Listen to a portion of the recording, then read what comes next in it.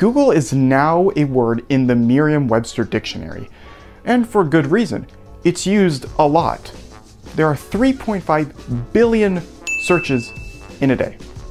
That's 40,000 per second. And maybe we take this for granted, the power to get whatever information we want on the first page of Google. I mean, how many times have you actually gone to the second page? And let's say if we do take this for granted, what better way to appreciate this technology than to, well, recreate it ourselves? And that's exactly what we're going to be doing. Now, where do we even get started? And why am I even doing this? Well, my computer science professor actually mentioned how to create a simple web crawler, and it actually isn't as difficult as it seems, and what's the next logical thing to do other than to turn it into a full-on search engine? And so that's what I'll be doing, but first we need to start off with a web crawler. But what is a web crawler? This is a website. But what is a website? Now, the web and the internet are not the same thing. The web is a kind of structure built on top of the internet, and there are other things that exist on the internet that aren't particularly on the web. This can include things such as video games or BitTorrents. Now, the great thing about the web is that it's standardized through HTML, which is the language of the web. It's kind of like the bone structure. It sets out the layout of the page, and then other extra little fluff around it can be built on top of it. Now, if we look on the inside of this website, we'll see a bunch of HTML. HTML is kind of like a really explicit Word document. Instead of hitting some nice little GUI buttons on the top of a document in Word, you just kind of type everything out. And there are these things called tags, and different tags affect text in different ways. An example would be like, to make bold text, you use a B tag, and any text you put on the inside of it will become bold. Or you can say P for paragraph. And you can actually see this in this HTML of this website. H1 being a heading, P for paragraph. We have the title up here. Now, for our web crawler, we want to work with a specific tag called the A tag, or anchor. Now, this tag is used to describe a link to another website. Here we have an A tag, along with this href attribute. Now, in that href attribute, we have a link to another website. So, what can we do with this? Well, what we do is that we look at the HTML of a website, we look for all of the A tags and the href values which give us the links. We then take that link and go to that website and then look at its HTML. And then we continue doing this, looking at that website's A tags and then going to that website and then taking that one and going to another website, and well, you can see where this goes. You exponentially discover more and more websites just by following the links through them. And because HTML is standardized, we're able to know that each website will have, well, if it even contains any links, will follow this format. Now, because this is such a repetitive process, it wouldn't actually be that difficult to write a program to just follow all these links, identify the A tags, and then follow those links and just continue it. And this is what is essentially a web crawler. It's just the discovery of all of the links. And all we really need to do is just create a list and write down all of the websites we visit. And eventually we'll have a massive list of a bunch of websites.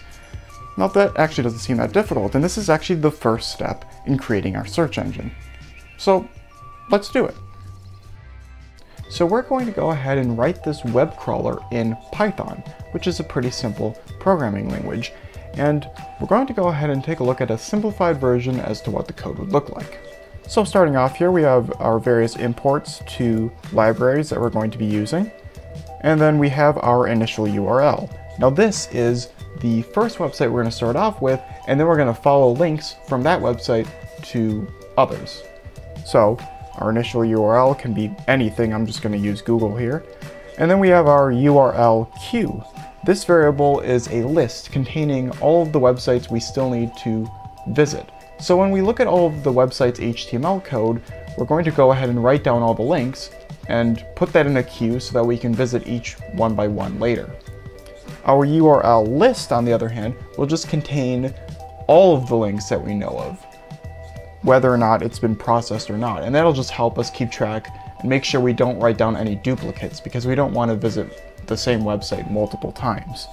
Moving down, we'll see our main loop here.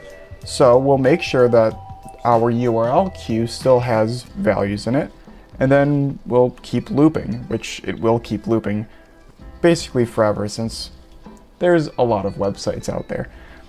So here we have, if keyboard is press Q, just break out of the loop, and this will help us exit the program in a more clean way. So all we need to do is hit Q on our keyboard. We'll take the first link in our URL queue and print out some information just so we know what's going on, and then remove it from the queue. Next, we'll go ahead and try and request its HTML. This requests.get command will give us all of the HTML for the website, which we can then process later. And if it doesn't end up working, will let us know. Next, we'll go ahead and parse this HTML. So we'll create an HTML parser and then feed the response in. Now, this is where the code starts getting a little bit messy.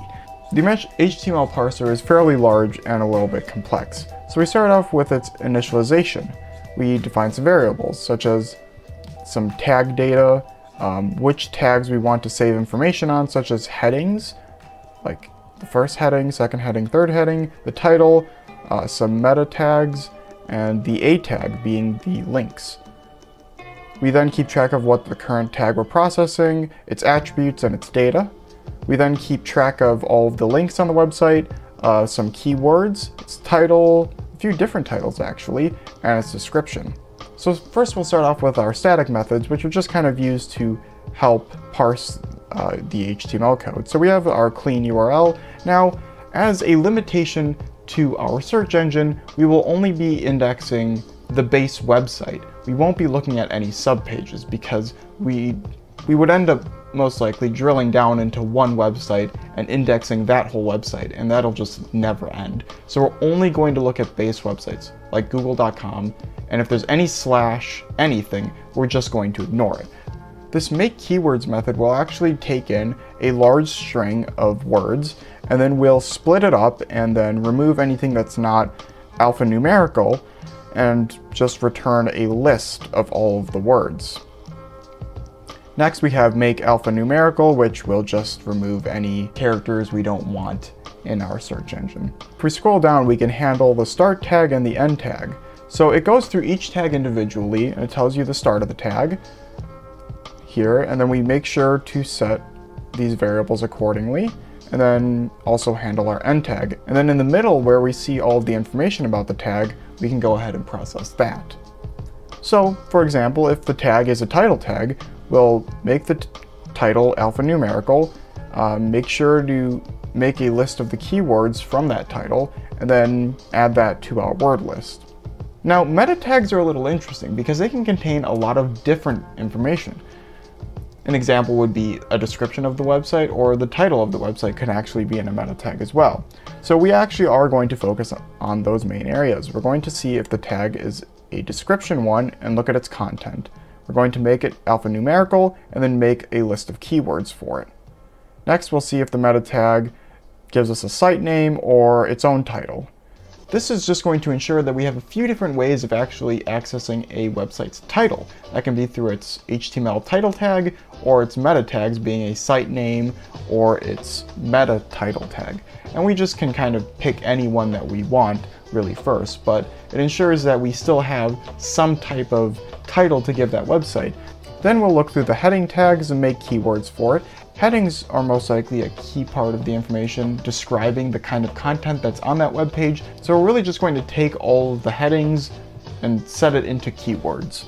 Once we've parsed the entire HTML of the page, we can go through our different possibilities of titles and then make that the title of the website. We'll then go ahead and take all the keywords, separate it by spaces. This is kind of being done in a strange way, actually, because we're actually going to be sending this to an SQL database. We add escapes. So adding escapes is where we put in a slash in front of some special characters. So just adding a slash in front of it will ensure that we're not telling the code to do something, and more so just treat it as a normal character. So we have another function up there to create that, and then we'll separate it by some hashtags. So we'll have our URL, the title, and keywords. We'll then write all that to a text file, and in case the parsing doesn't go correctly, we don't want the whole program to crash, so we'll just say it can't decode and just continue on. So that was a kind of basic rundown as to what the code looks like. So I guess that really only leaves one thing left to do. Let's run it. All right, we can see all of the websites it's visiting. We started off with Google, and now we're going to different Google subdomains here. My account, safety, about, and we ended up going to android.com as well. I'll go ahead and let this run for a little bit.